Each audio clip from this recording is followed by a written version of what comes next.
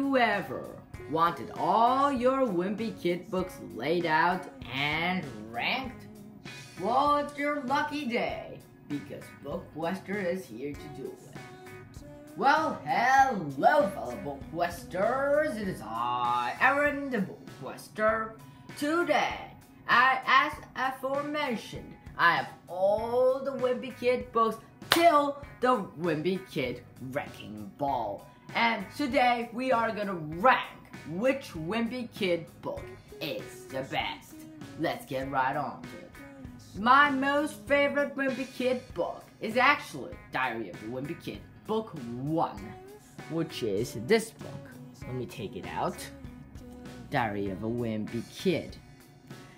I love this book because it was so fresh. The concept and the thing, the sarcasm, the humor, it was like completely fresh and new. It's like you haven't seen this humor before. And that's what made the Diary of the Wimpy Kid so special. Because we hadn't known that an author could write so much like an angry teenage kid.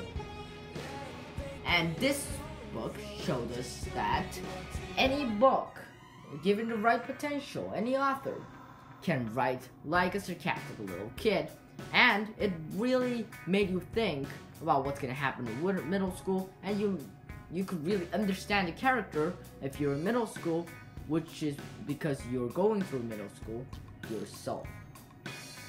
The thing is, every single part of Greg's personality is shown in the first few sentences of the book.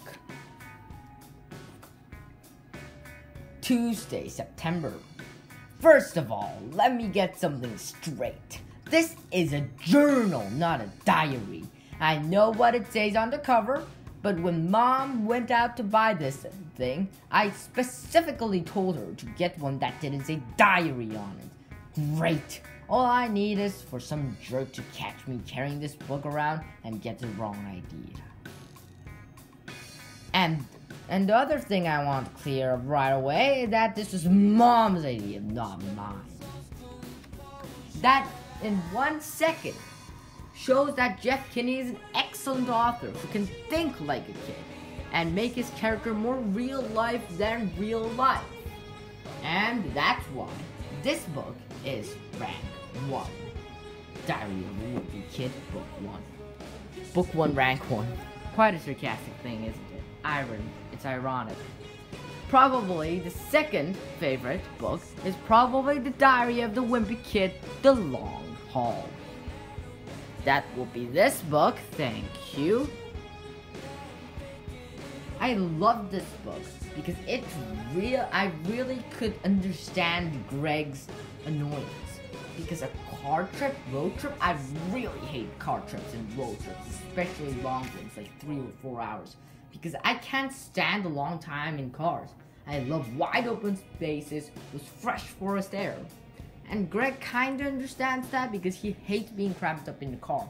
Also, I get car sick pretty easily. And if I recall, I think he did too. And I really could understand Greg. Also, a lot of funny and ridiculous and fresh problems. Problems that you couldn't even imagine if you wanted to. Came out in this great book, The Long Haul, which is why I have it in second place.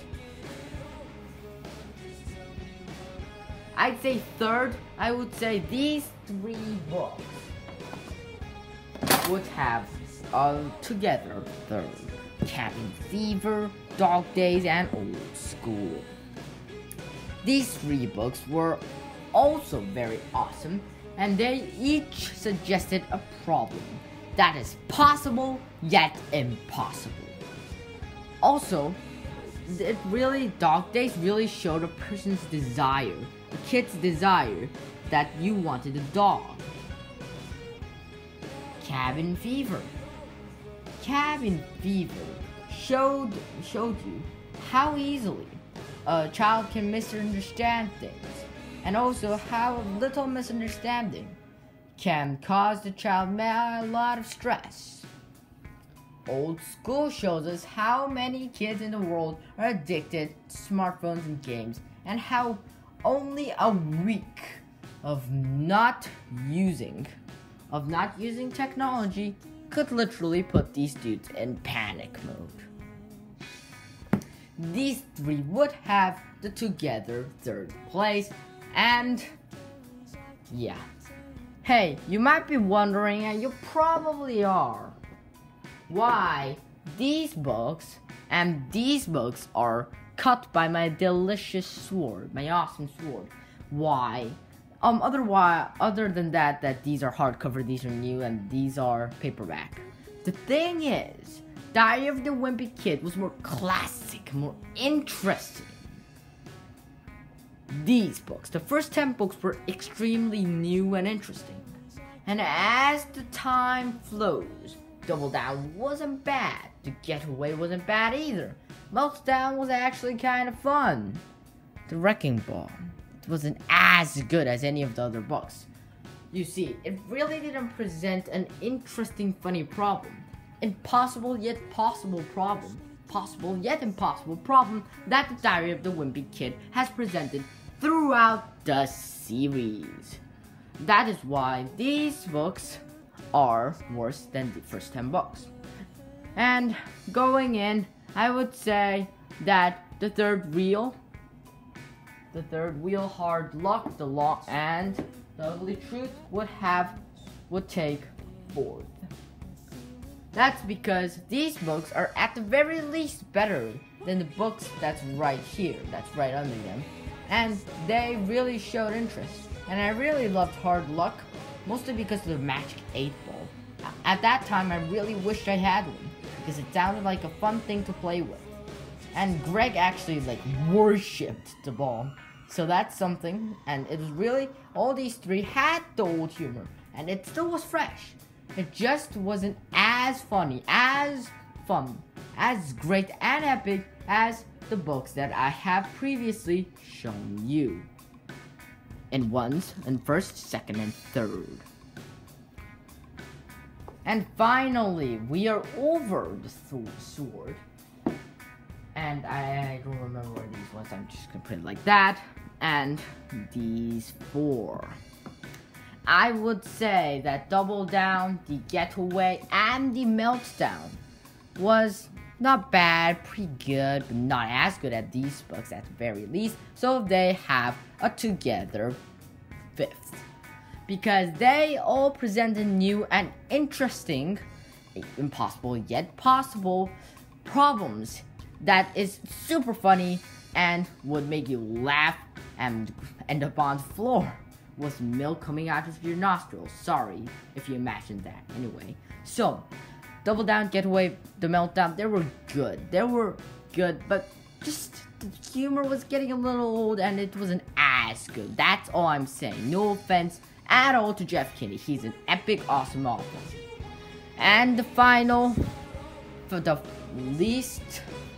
last but least, actually least, Diary of a Wimpy Kid, Wrecking Ball, the newest book in the series, which coincidentally is probably the lowest rank. And the reason for this is that Wrecking Ball, it was good, I guess. It wasn't bad, but the humor was just getting old. It's like you have a plastic spoon and you use it over and over again. At first it's shiny, it's good, and then as you use it more and more, it gets scratched, beaten up, and soon you just want to use a new plastic spoon. And you know what happens to the old spoon. So that was it, guys. That was the ranking of all the Diary of a Wimpy Kid books. And these books have the power to make you laugh in the most depressing situations. I just wanted to rank them. And like always, your BookQuester, Aaron the BookQuester. Well, I bet you guys always wanted it ranked. Well, here it is, and enjoy.